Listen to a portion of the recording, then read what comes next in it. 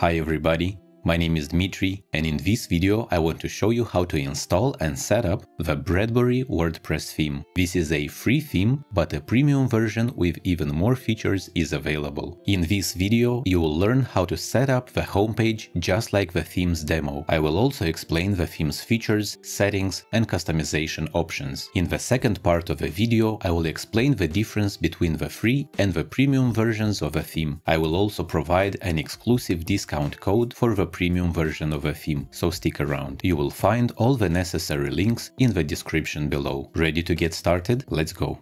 This video was recorded using WordPress 5.5.1 and version 2.0 of a Bradbury theme. Some parts of this video might be obsolete in future versions of WordPress or of this theme. To install the free Bradbury theme, go to the dashboard and open the themes page in the Appearance section. Click the Add New link and search for Bradbury in the search field. Hover the theme and click the Install link. It will take a few seconds for the theme to be downloaded and installed on your website. Click the Activate button to activate the theme. If your WordPress website is new and has no content, this is what the homepage will look like after activating the theme. WordPress automatically adds some standard widgets to the sidebars. Let's start by removing them.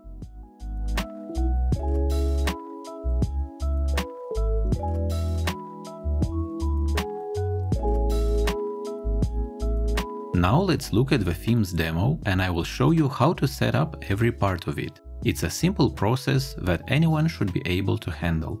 In the header we have a website's logo, the primary menu with a drop-down effect, and the secondary menu.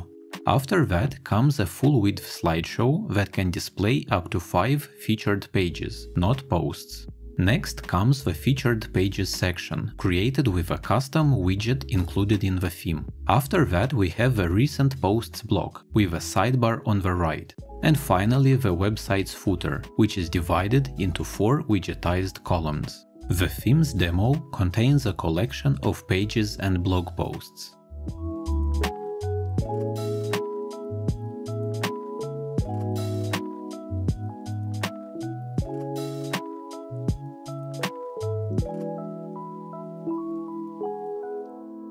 The homepage is set to display the latest posts, which is why we have a blog post section on the homepage. I'll get back to this topic later in the video.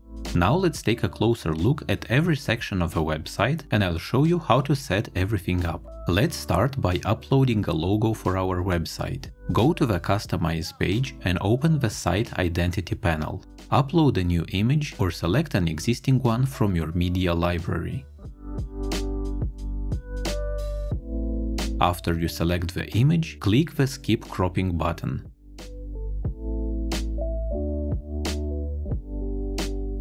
The Bradbury theme has 2 menu locations in the header of the website, primary and secondary. The primary menu can have multiple levels with a drop-down effect. I have a separate video about creating and using menus. If you're new to WordPress, I suggest that you watch that video. Another important thing to know about this theme is its mobile menu. On smaller screens, the theme displays a collapsible menu. Your mobile menu can be the same as your primary menu, or you can create a separate menu for smaller screens. To add pages to the slideshow on the homepage, open the Customize page, then the Theme Settings panel and the General Settings sub-panel. Enable the featured pages on the homepage and then choose up to 5 of your pages.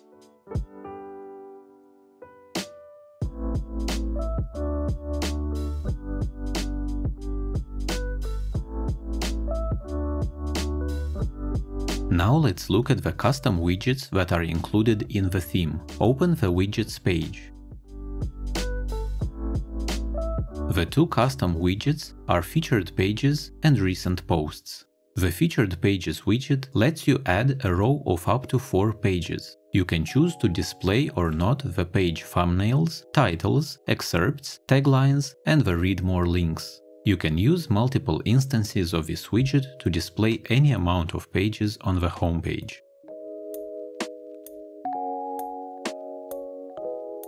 The Academia Recent Posts widget lets you display recent blog posts, optionally filtered by category. You have the same look and options as the Featured Pages widget.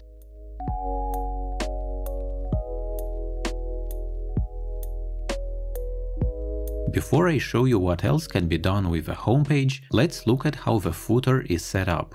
There are 4 widgetized columns of equal width. The demo uses only standard widgets in the footer, a text widget in the first column, and navigation menu widgets in the other 3 columns. There are a few more things that you can do with the homepage. On the Settings Reading page, the demo is set to display the latest posts. You can, however, choose a static page as the homepage and a separate page as your blog page. If I do that, you can see that the custom widgets are no longer displayed on the homepage, and it looks just like a regular static page. For this reason, the theme comes with 2 additional custom page templates. Let's edit the About page, which we have as our homepage. In the Page Attributes box, if we select the Only Widgets custom template and save the page, we can see that the homepage displays only our widgets and nothing else. If we select the Widgets plus Page Content template and save the page, we have our widgets and the About page content. This allows you to create a homepage that fits your specific needs.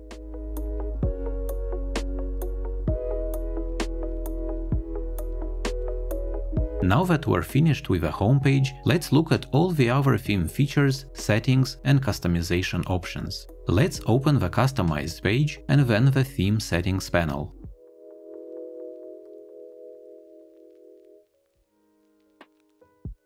The sidebar can be displayed on the left, on the right, or hidden. The dynamic menu is a feature that is very useful on websites with a lot of pages. When you have pages with multiple child pages, a menu is automatically generated in the sidebar. This menu makes it easier to navigate from one sibling page to another. You can also choose to display or not the featured images in posts and pages. In the Footer sub-panel, you can change the copyright text and enable or disable the Academia theme's credit link. It's that simple. The free version of the theme also comes with some basic color customization options. Go to the Customize page and open the Theme Colors panel. You can change some of the main colors in the theme.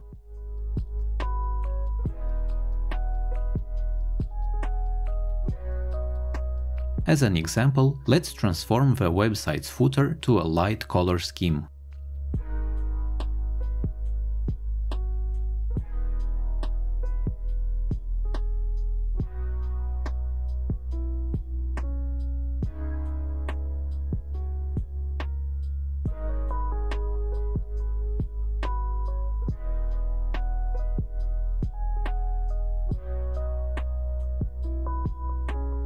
Now that I've demonstrated what the free version of a theme can do, let's look at the additional features that are available in the premium version. After you purchase and install Bradbury Pro, all you have to do is activate it on your website. When you switch from Bradbury Lite to Bradbury Pro, all your settings will be transferred over, so you won't have to redo anything. Let's start with the additional custom widget that is included in the theme. The Call to Action widget lets you easily create simple buttons. You can choose the button text and URL. You can also set custom colors for every widget.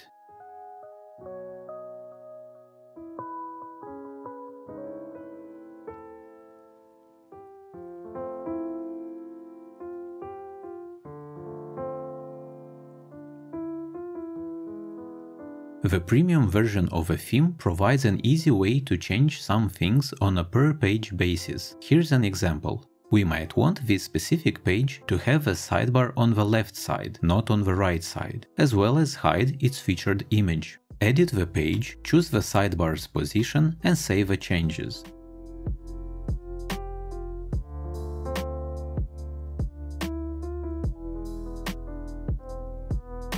We could hide the sidebar completely and even hide the page's title. There could be scenarios in which you would need these features.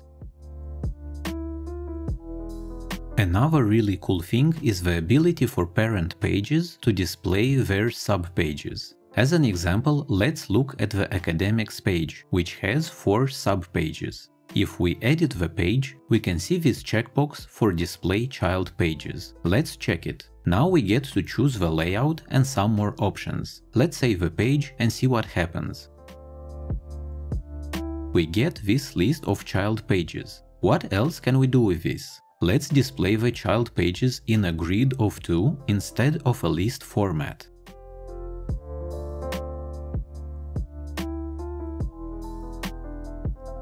What if we hide the sidebar? Then we have room to display these pages in a grid of 4.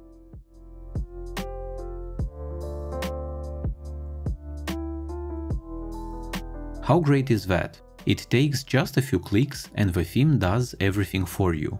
The built-in homepage slideshow has a different design and can display both posts and pages.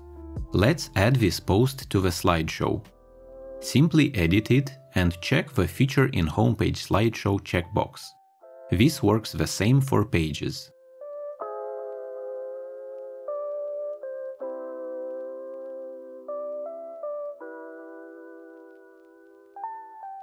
Now let's look at all the extra settings that are available on the Customize page.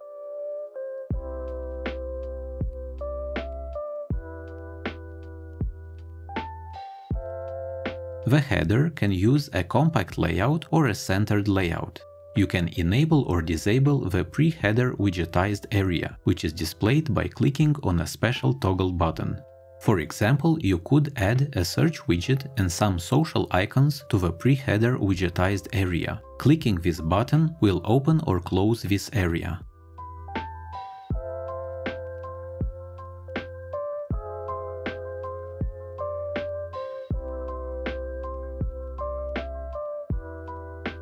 The toggle button displays a Font Awesome icon. You can choose which one.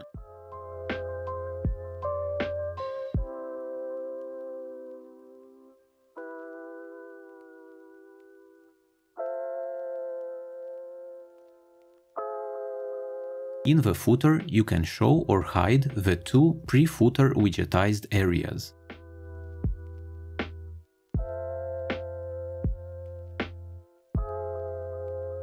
You can also choose the number of widgetized areas that you want.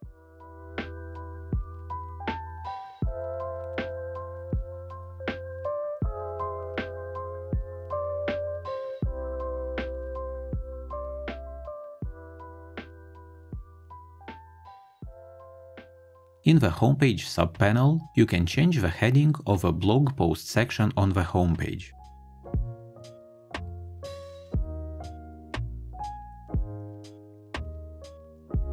For posts, you can display or hide the published date, the post's category, tags, and the author's bio.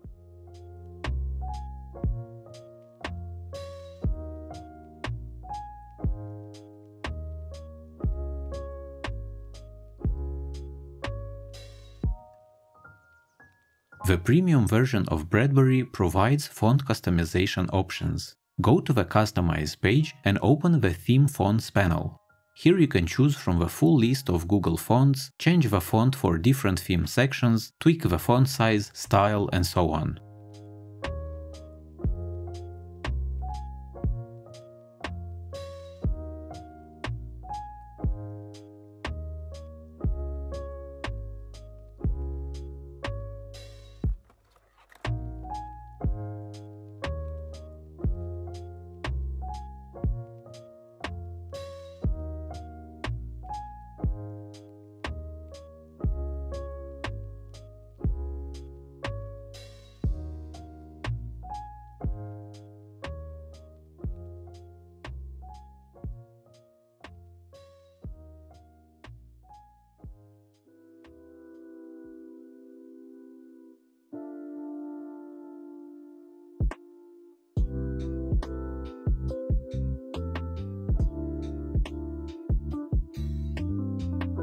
And finally, the Bradbury Pro theme comes with a one-click demo import feature. If you're using the theme on a new website with no content, it takes a minute or two to have a complete replica of the theme's demos. This will help you better understand how different things are set up. These are some of the main differences between the free and premium versions of Bradbury. If you have questions or suggestions, you can find some useful information on the themes page in the Appearance section. On this page, you will find links to theme documentation and to support resources. Alright, that's gonna do for my demonstration of a Bradbury WordPress theme. If you enjoyed the video, you can leave a like and subscribe to my channel for more videos like this one. And as promised, here's an exclusive discount code for the purchase of a premium version of this theme. You can see the code on your screen. Thank you so much for watching and have a wonderful day.